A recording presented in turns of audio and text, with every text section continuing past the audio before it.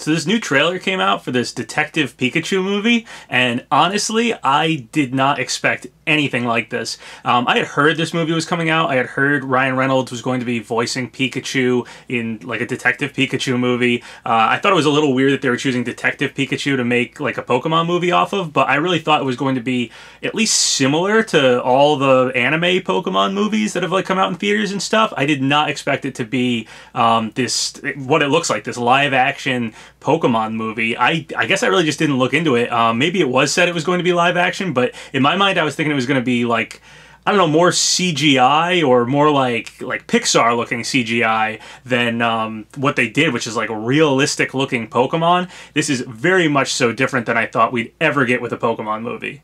So I'm really not sure how I feel about this one. When I watched the trailer again, I was just so shocked by it. I was kind of just like, wait, really? This is the movie they're going to be making? But there's some things I like about it and some things I don't like about it. When I first saw it, like the initial shot is like a kind of dingy street scene, and I was like, oh man, did they not learn from the Mario Brothers movie? I mean, there have been so many terrible video game movies, and I've always been waiting for them to kind of come out with one that finally breaks the mold, and like all of a sudden, you know, video game movies will be the next superhero movies, because like superhero movies were kind of hokey and cheesy, a couple okay ones here and there for years, and then a couple good ones came out, and all of a sudden it, you know, now we have nothing but superhero movies is like you know, half the big movies that come out every year. And so I've been waiting for video games to do the same, and there's been a few that, like, you know, there was talked about like, oh, this is going to be it, this is going to be the one, and I don't know, they just never really break the mold. There's some okay video game movies, you know, I'm not saying they're all bad, but generally none of them have been like a huge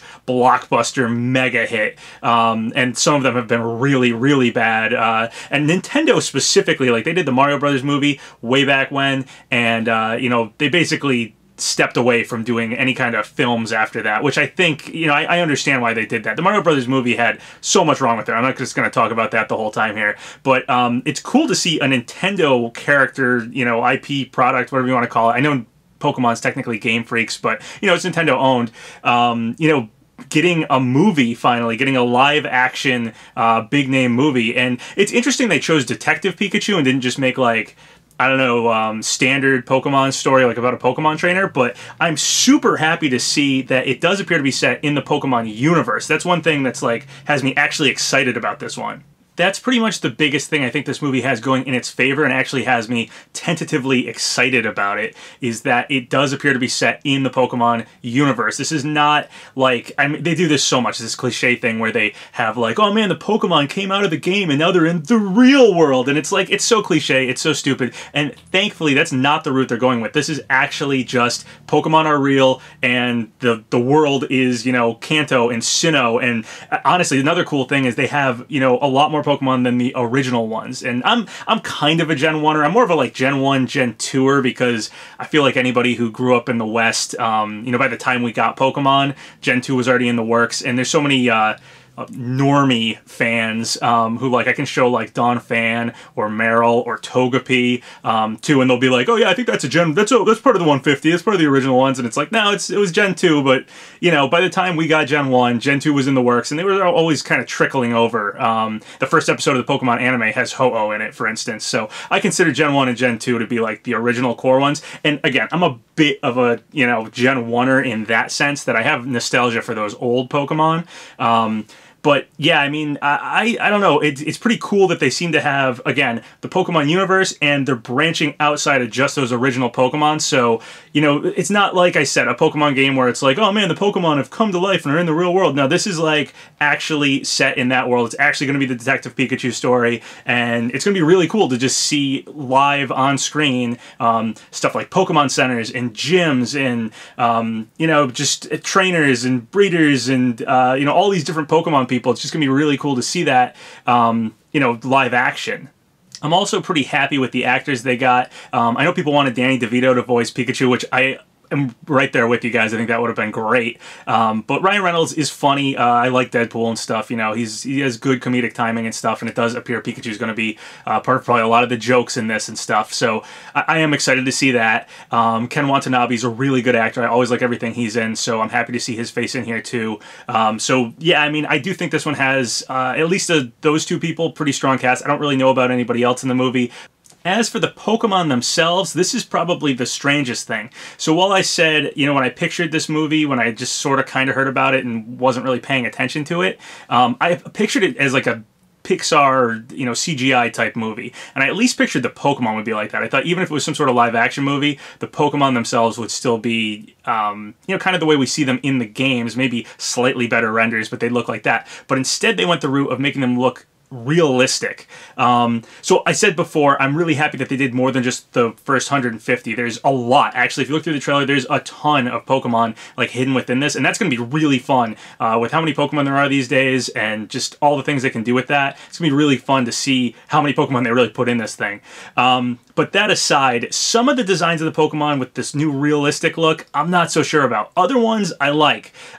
So, you know, not knowing exactly how all the Pokemon are going to be portrayed, because it's like, you know, a new way to do it. I can't say 100% if I'm going to like the Pokemon or not like the Pokemon, because again, some of them I like the look of, some of them I don't so much. So we'll just have to wait and see what they do with everybody. I guess they got this guy, RJ Palmer. I think his Twitter is @Arvalis or something like that. I don't know if he did all the designs or if he just worked on it partially or whatever, but he's one of those people who does like those drawings. I see him on Facebook all the time. People like will share this where it's like realistic Pokemon, and it's not always his stuff. Like a ton of artists have done realistic depictions of Pokemon, but I guess this guy does some, and he, you know, was hired to do part of this movie's designs.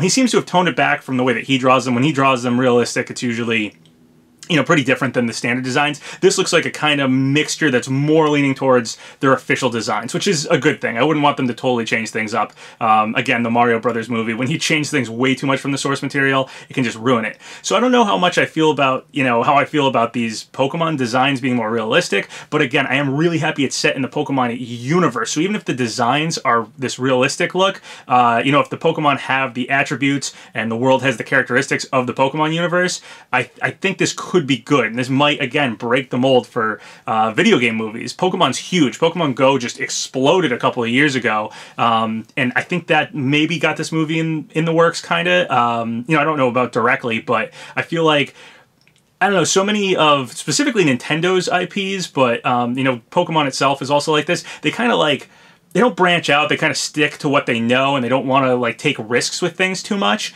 Nintendo's starting to. I guess there's a Mario Brothers movie in the works. Supposedly there's going to be some sort of Nintendo theme park. I think it's with Universal that they're doing that. And now Pokemon's getting a live action movie, and I think Pokemon Go might have helped that. It was kind of their first branch into like, oh, what would like a mobile game possibly do? And it exploded. So I feel this could have the same effect. If, you know, there's a bunch of people out there that aren't like hardcore gamers that really pay attention to like modern Pokemon, but if you do something like a mobile game or a movie, you know, they'll hear about that, and you might have tons of people going to this. And if the movie's pretty decent, it could open up for like, oh man, that movie made a ton of money, let's make more, you know, video game themed movies. This might be the one to break the mold. With that Mario Brothers movie from Illuminations in the works, and supposedly a Zelda cartoon show Netflix series possibly made by the same people who did the Castlevania Netflix show, which I still haven't watched actually. I really need to get on that. I've heard it's really great though. You know, I have my fingers crossed for a good Zelda show. That would be amazing. I would love to redo this thing and redo this thing, get better Mario, better Zelda stuff. But yeah, I mean, I'm a big movie fan. Like, I actually, the first time I got into like gaming as any kind of career thing, or I don't know if I'd say career, but you know, something I was getting paid to do with gaming, was actually because I was working at a Hollywood Video, which was also like a game crazy. Hollywood Video, if you don't know what it is, was like a Blockbuster before movie rental stores went out. I worked there a few years back because I'm super into movies and stuff, and I've used to film movies back in high school with my friends and stuff. I've actually been in a movie before. So yeah, I mean, I'm a huge fan of movies, and I would love for, you know, gaming and movies to finally like work out here. So with all that stuff in the works, oh, also the Sonic movie with Jim Carrey as Dr. Robotnik, like that would be sweet. That would be so cool if those movies were all good. I have no idea, you know, what's going to happen with the Zelda possible Netflix series, the Mario Illuminations movie, or the Sonic movie, or this Detective Pikachu movie, but very hopeful that one of these really does well and, you know, hopefully sets a tone for a bunch more to do well. The same way that those like comic book movies and superhero movies started coming out. I would love that. So here's to hoping. So once again, Thank you guys for all the subscribes, all the likes. Really helps out the channel. So if you haven't subscribed yet, go ahead and do so, or like the video, or leave a comment, whatever you want. Until next time, have a good one.